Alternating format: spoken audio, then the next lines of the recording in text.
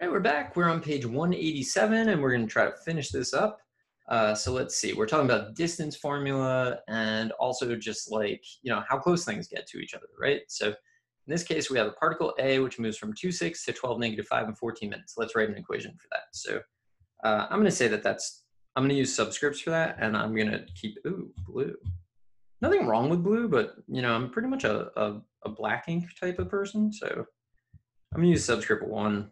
I should probably use A, but you know what I'll do? I'm going to put particle A equals. Okay, and then we're using 1. First letter of the alphabet. It's fine. 2, 6.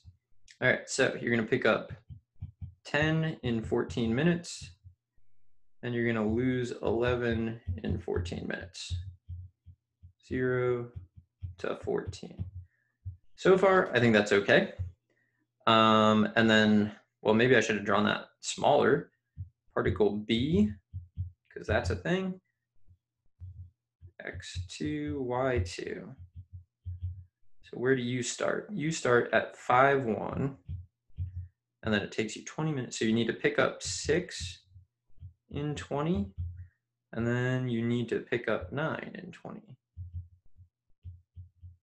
And then 0 to 20. Okay, good to go so far. So now what we need is the distance. So I usually just write it out in kind of like in general, right? I'm not gonna plug those in. That's insanity, because this is definitely gonna be a calculator thing. So x2 of t minus x1 of t squared y2 of t. You get like a weird error on your calculator if you forget to do of t on each of the individual functions.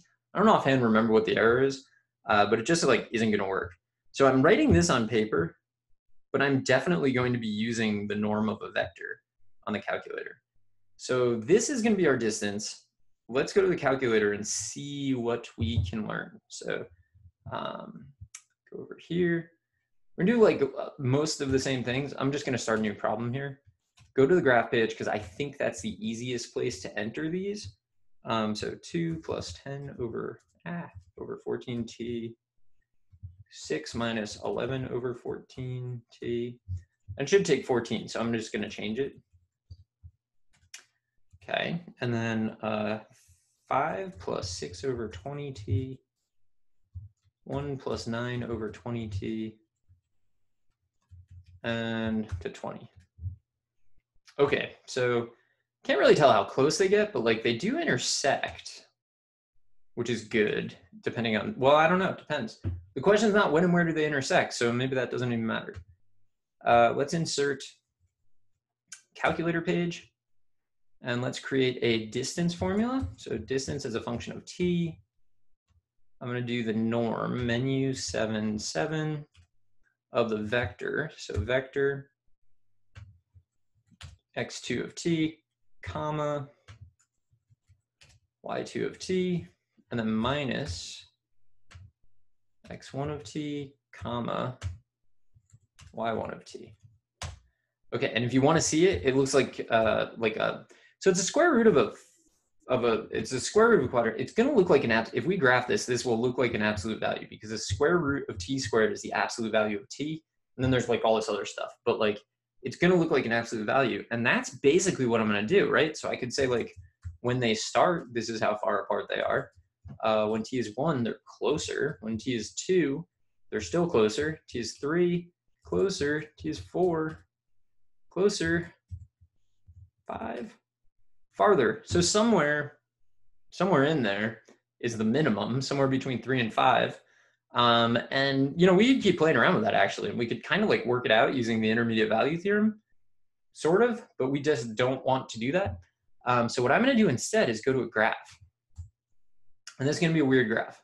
So normal graph page, normal function. I'm going to graph the distance.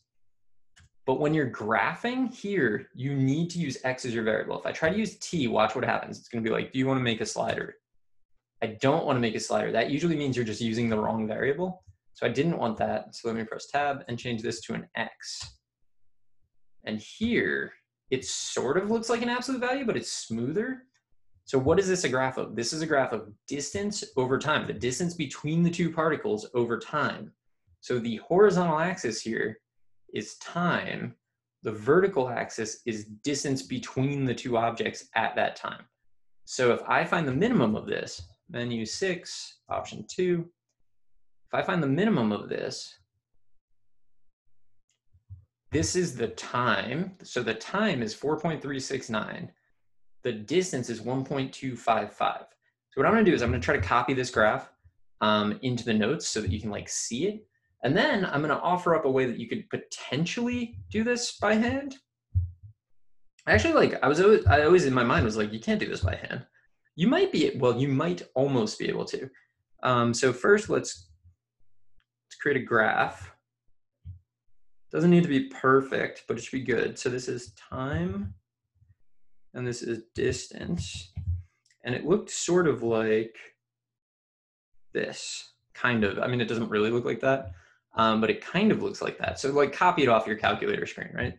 And so this point, the minimum here is at 4.369, comma, 1.255.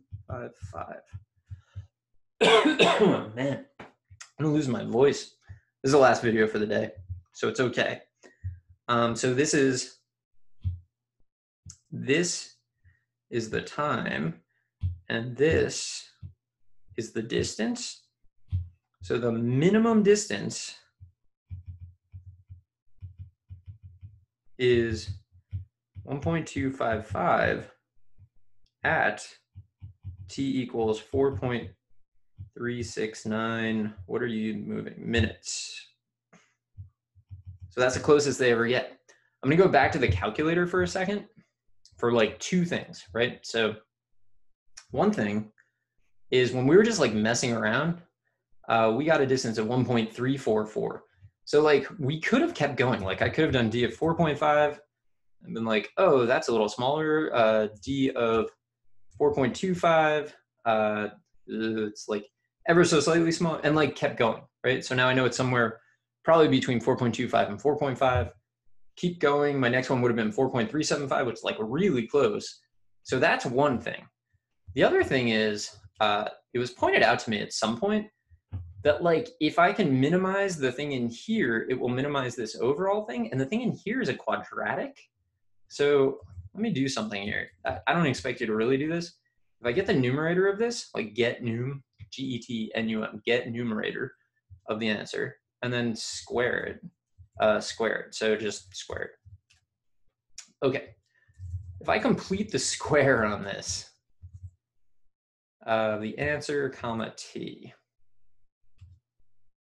Okay, so the vertex of this is, so this is a quadratic that opens up. The vertex is at this thing, comma, that other hideous thing, but like the key thing is here, right? This is the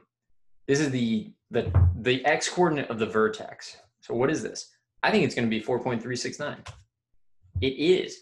You can actually do this sort of by hand. Like I don't think you'd be able to do this by hand, but if after you get the distance, if you work this out, which like good luck, if you work this out, if you can find the minimum of the quadratic that's inside there, assuming it's quadratic, which it will be if they're both linear, assuming you can find the vertex of that quadratic, so the thing that's inside the radical, the x coordinate of that is the time at which the minimum occurs. You can solve these by hand.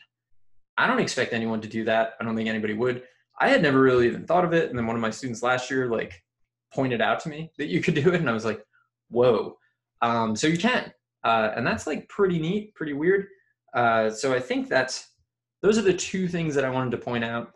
I don't really expect you to do either of them, but you could potentially use the intermediate value theorem to like at least work your way toward the minimum, which seems just horrible.